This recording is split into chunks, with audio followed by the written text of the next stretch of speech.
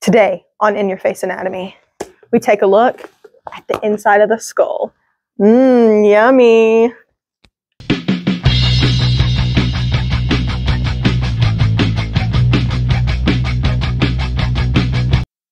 All right, so today we are looking at our features inside of the skull. So all of the bony features that we need to know inside of the skull. So we're going to start out by taking the cap off of our skull here.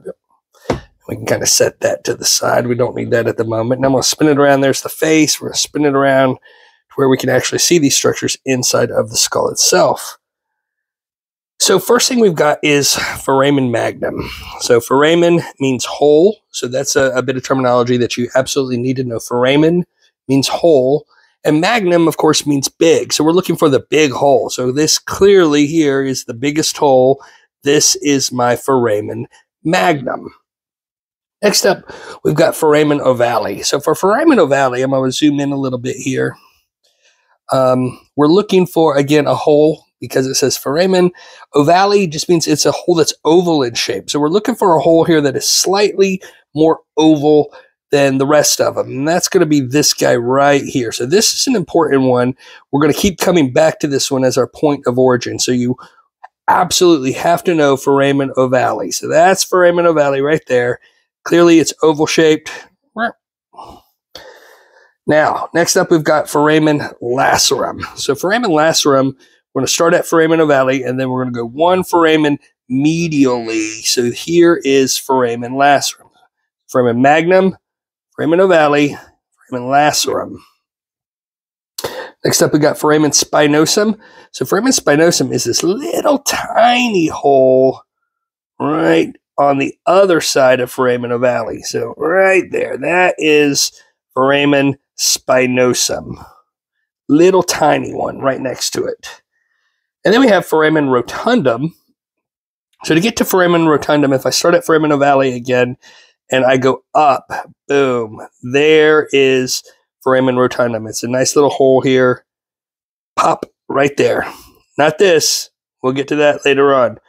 Not the big gash in the bone. It's this little hole in the bone just above, kind of above foramen lacerum and foramen ovale at the same time. This is foramen spinosum. So again, foramen ovale, the big hole. Foramen magnum, the big hole. Foramen ovale, the oval-shaped hole. Foramen lacerum is next to it. Foramen spinosum is the little tiny one on the other side of it. And then foramen rotundum is up here. Then we got the sella turcica. So the sella turcica means the Turkish saddle. And so that's this part here. It does actually kind of look like a little bit of a saddle here. This is sella turcica, the Turkish saddle. And that's actually where our pituitary gland sits. So we got these little extra bony parts sticking up to help protect that pituitary gland.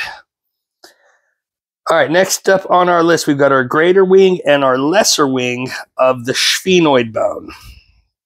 So the lesser wing is the part here, kind of looks like a bat wing or a pterodactyl wing on each side. This is my lesser wing of the sphenoid bone.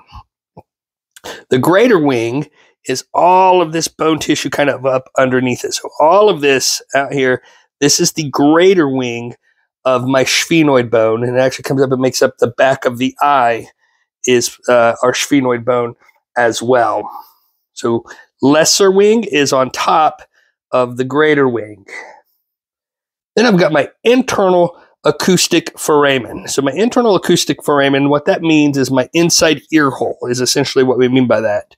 So on this ridge of bone here on each side, if I turn it just a little bit, I've got this foramen here, and this is going to go all the way through, pop out on the outside here.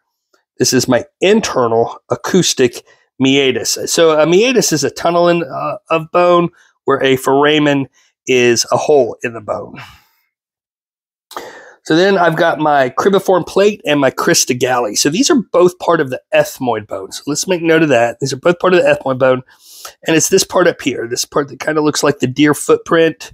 I'll turn it over this way so we can see that deer footprint a little bit better. So this is all part of my ethmoid bone. Now, the part that sticks up, it comes to a little ridge right in the middle here. This is my cristagalli. This part right here. This is my cristagalli. All of this on each side of it, this is my cribiform plate. So the cristagalli kind of sits on top of my cribiform plate. So cristagalli, cribiform plate. So those are the structures on the inside of the skull. One more time really quick. Oh, wait, I'm sorry. I skipped one. The jugular foramen. So the jugular foramen is on each side of foramen magnum, and it's this little peanut-shaped hole kind of underneath my internal acoustic meatus. So there's my internal acoustic meatus, my inside ear hole.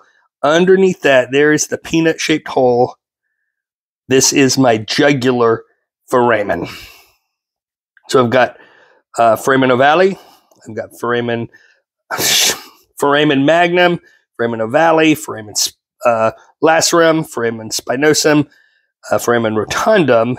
My cristagalli is up here, my cribiform plate, my sella turcica, my lesser wing, my greater wing, my internal acoustic meatus, and back to my jugular foramen. And that is the inside of the skull. Good luck.